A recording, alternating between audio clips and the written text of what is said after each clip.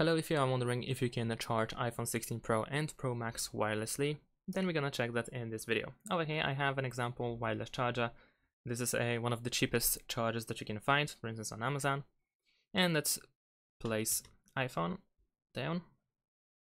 You might need to locate it in a specific way, and there we go. As you can see, it is actually charging.